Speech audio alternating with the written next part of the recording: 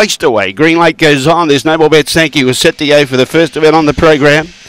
Ready now. Away from the inside, Cheech Marlowe began well. Now let's have a look at the favourite. Where is it? Can't really see it. Here it comes. It sweeps around the outside and is trying to go to the front. Dulcie Palms going with How's It Marley. Cheech Marlowe went wide. Behind those, Auntie Jackie. Then behind those, Plunderhawk. But in front, How's It Marley. They've got the cash. The Stewart team are cheering. Second, Dulcie Palms. Third, Auntie Jackie. Fourth, Plunderhawk. Angel Cake made ground late but never looked at winning charts. Behind those, we had Dulcie Palms and Heartland Rose pulling up quickly at the tail end of the field with Justice Mary. The time around 18:52. How's It Marley? Too good, too quick. 7-5-4 the judges' numbers. 7-5-4 and 3. 18:52 the time. And the run in was 12:37.